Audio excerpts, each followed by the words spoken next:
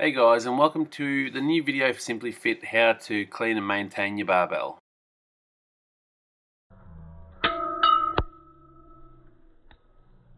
Here's a list of the stuff you'll need: some WD-40, a nylon bristled brush, some 3-in-1 oil, some circlip pliers, a hook and a pick, and some spare rags.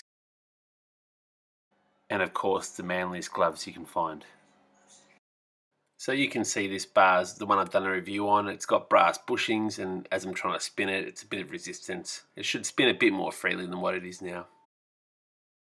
So guys, this is my X-Speed P Series Olympic barbell. Finished in black oxide.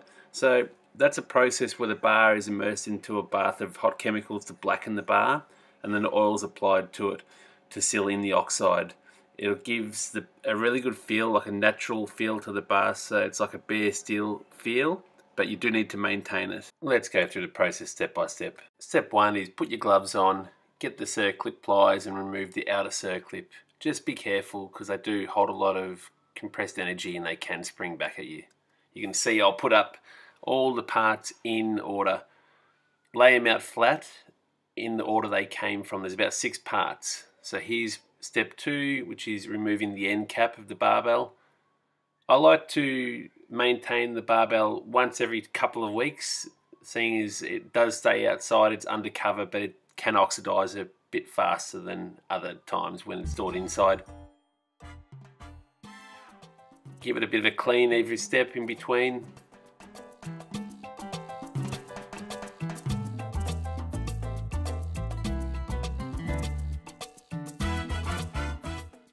Step 3 is removing the inner circlip. You can see that this is what's actually holding the sleeve onto the barbell. Once it's removed, again, place it in order on the bench so you know which order it comes from. Step 4 is removing the first washer.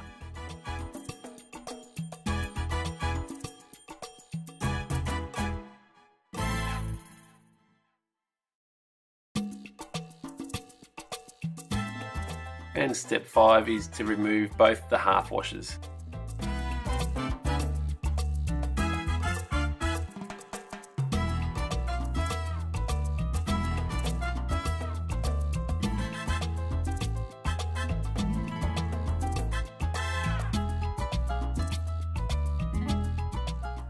Step 6 is to remove the second washer, give it a clean, and again put it in line with the others.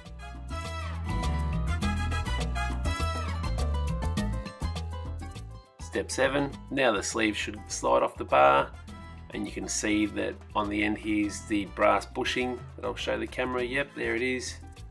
That's what actually makes contact with the barbell, so give it a good clean up with a rag, both ends.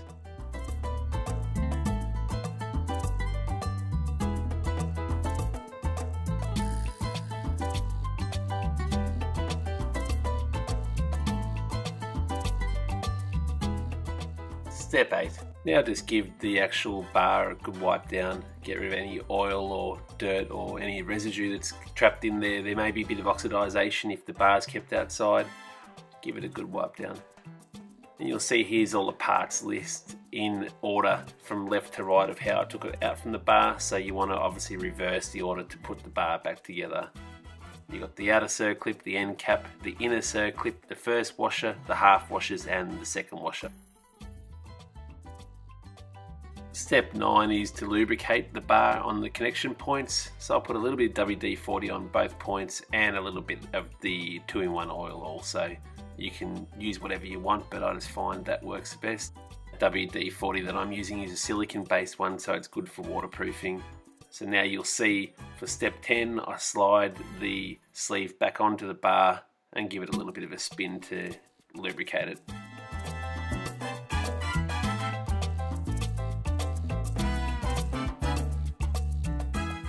And the next steps is just to put everything back together in the reverse order. That's why it's important to lay everything out in line, because there is a few parts. Some bars will have some shim inside it as well between the washers. Not all bars have that, but some do, so it's good just to lay everything out so you know the order it goes back in. Take your time, make sure everything's nice and clean, and the bar will go back nice and smooth for you.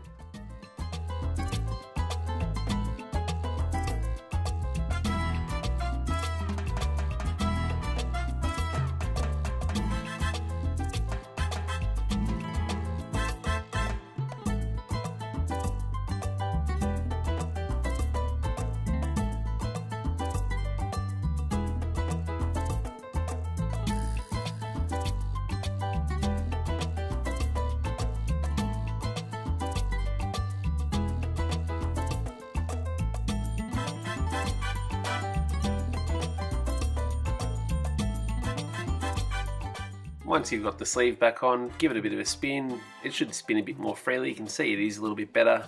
Make sure it's all nice and tight, there's nothing rattling or nothing grinding. Then just repeat for the other side of the bar. The next part of the maintenance is to just give the whole bar a bit of an oil and clean over.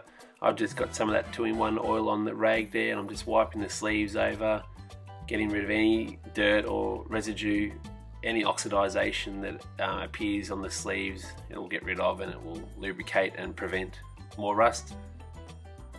Then we go through the actual shaft of the bar, and I'm using the nylon bristled brush here. You can use a wire brush, but I find they are a bit more harsh on the bar. Give it a bit of a brush down, put the oil on, and then brush it in nice and thoroughly. You want to take your time and really get the oil into all the knurling, get rid of all the bits of skin, and if you're using chalk or dirt or rust, whatever's in there, do the whole bar, repeat the process the whole way along.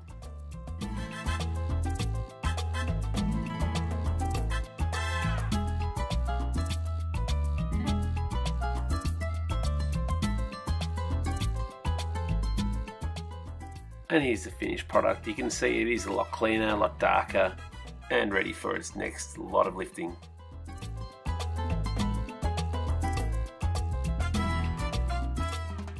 Whenever I clean the barbell, I like to give the bumper plates a quick clean over also, so I'll just go through that. You just use a soapy water, hot water, and give them a nice clean and a dry for each one of them. I like to keep my equipment clean and maintained. You spend a lot of money on this stuff, and it pays to keep it in good order. And like I've said in the previous video, this stuff is kept outside undercover for now until the shed is filled up with the gym equipment, but I do like to keep my stuff looking good.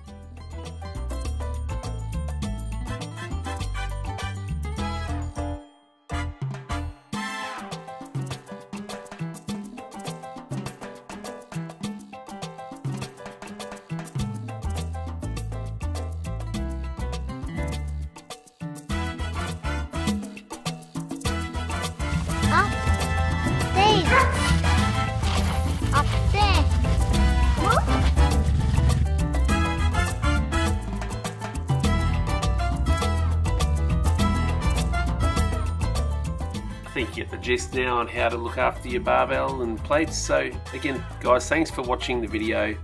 If you want to leave a comment, please do so, and consider subscribing. All the subscribers help. Thank you very much.